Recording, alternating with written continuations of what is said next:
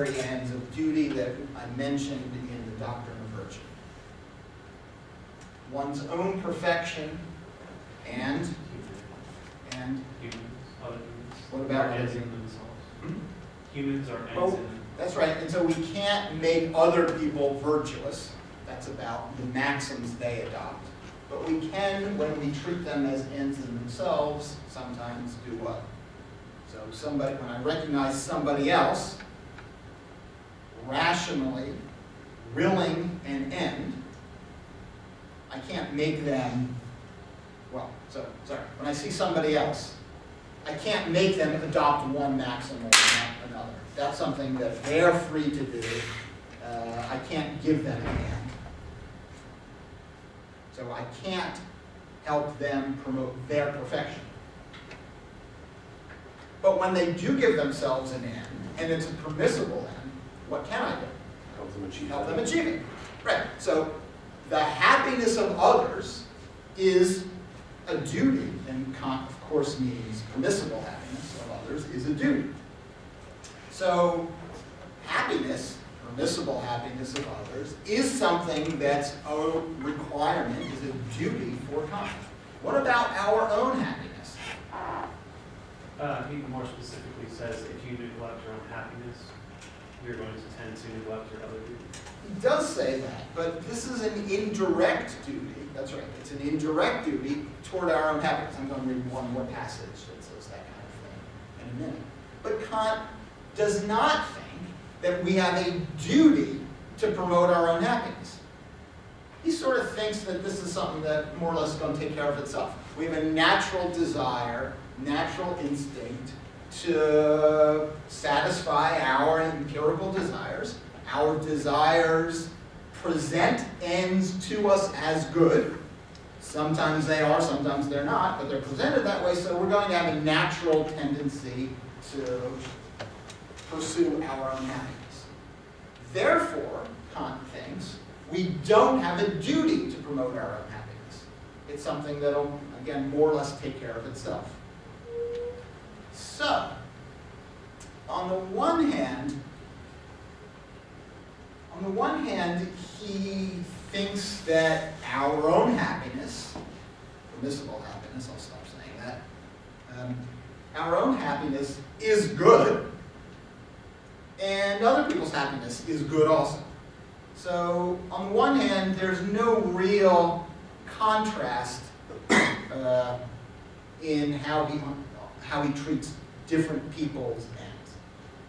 On the other hand, there kind of is a big difference in how he treats different people's ends. One is a requirement of morality, and the other isn't.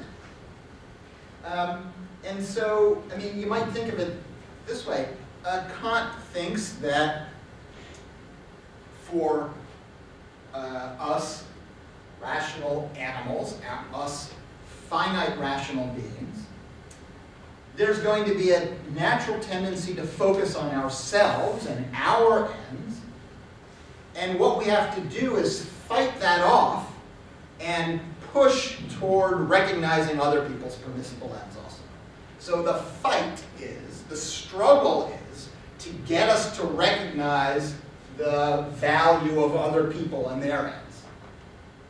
And that's what morality is about. That's what virtue is about. The struggle to break out of our self-interested concerns to get us to be concerned about promoting others. And so morality is not about, virtue is not about pursuing our own ends. We don't need any help with that. The struggle is to get us to value other people's ends.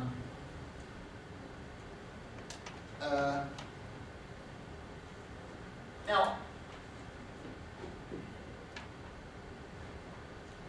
I think what Nietzsche would say about this is that if morality is concerned exclusively with other people's permissible ends, if it's all about struggling to put aside our own interests and is focused exclusively on sacrificing our own interests for that of others, there's going to be a tendency to denigrate our own happiness. There's going to be a tendency to denigrate our own empirical drives. Playing up morality in this sense, emphasizing the value of morality, understood in this way, is going to give us a kind of distorted picture about how different ends should be balanced. It's going to, even if this is not Kant's intention, it's going to, as a psychological matter of fact, constantly drilling into people's heads that your duty is to sacrifice yourself for others. The result of that is going to be self-denial and self-hatred. It's going to be a tendency to think that your own desires, your own inclinations are evil, are immoral, are things that you should simply fight against and hate, along with all of our natural instincts and our natural drives, our empirical desires, and our physical bodies. So we're going to come to hate our empirical existence, and even if this is maybe not Kant's intention, this is going to be the upshot. This is going to be the result of this understanding of morality. And you can actually see traces of this attitude even in Kant. So, in the groundwork. This is on page 40 at 428.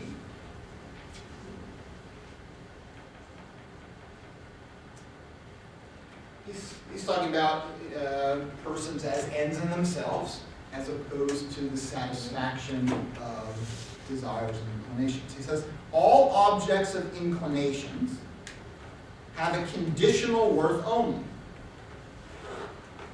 For if the inclinations and the needs founded on them did not exist, their object would be without worth. It's only because we desire certain things that those ends are taken to be good.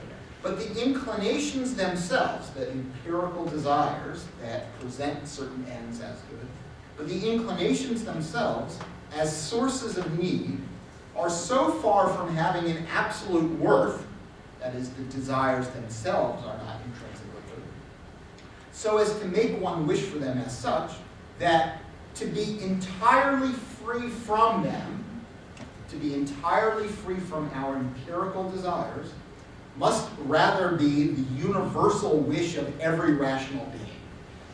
So here's Kant maybe getting a little carried away with this idea that our empirical desires make us impure. It would be the rational wish of every rational being to eliminate our empirical existence, to eliminate our empirical desires, to be completely free from them. So this is the kind of implication of understanding morality as self-denial that Nietzsche is picking up on. One more passage I want to read.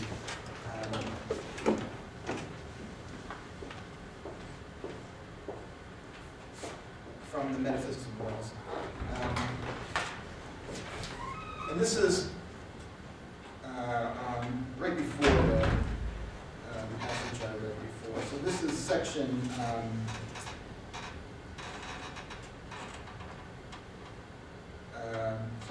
this is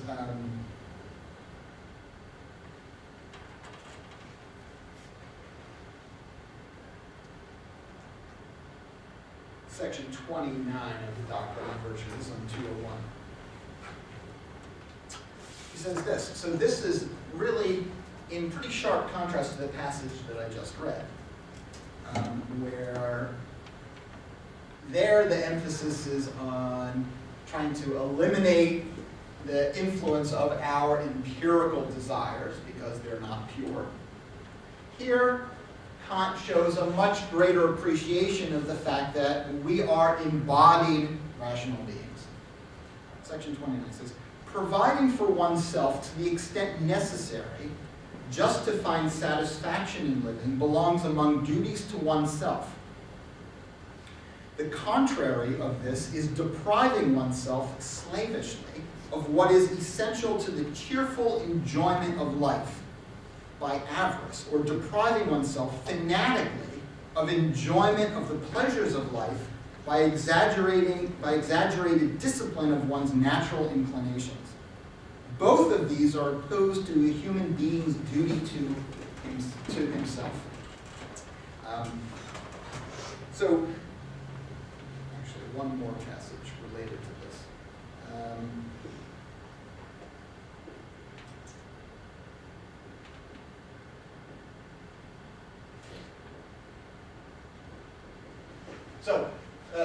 So there, it's crucial that we satisfy our empirical desires to the extent that's necessary in order for us to be able to act virtuously.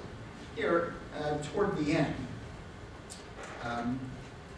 section 53 then of the Doctrine of Virtue says, the rules for practicing virtue aim at a frame of mind that is both valiant and cheerful in fulfilling its duties.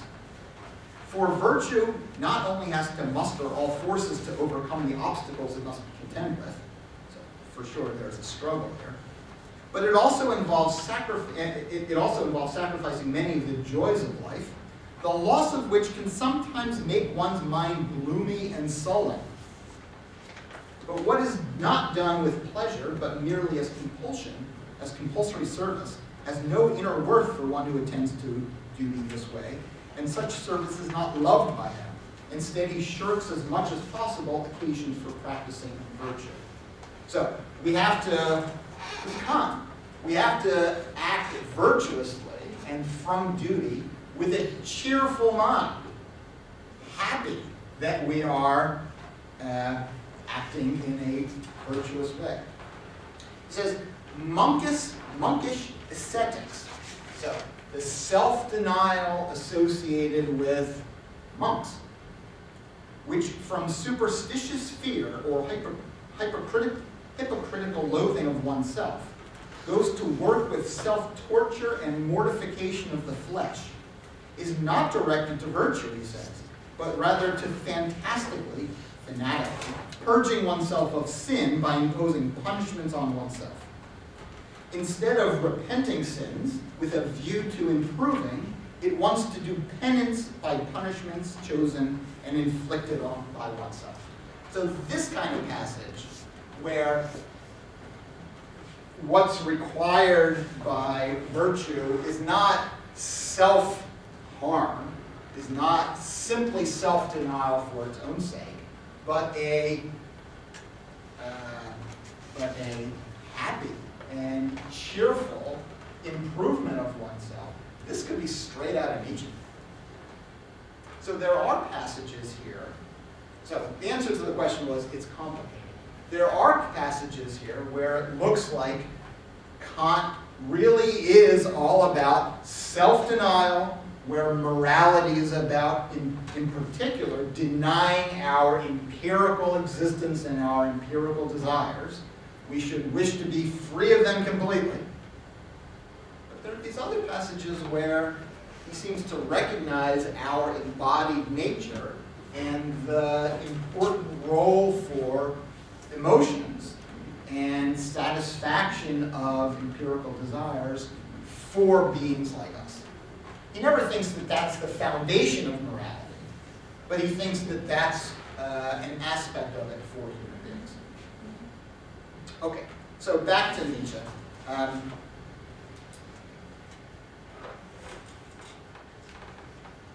Actually one more point. This is sort of more conceptual than simply talking about Kant.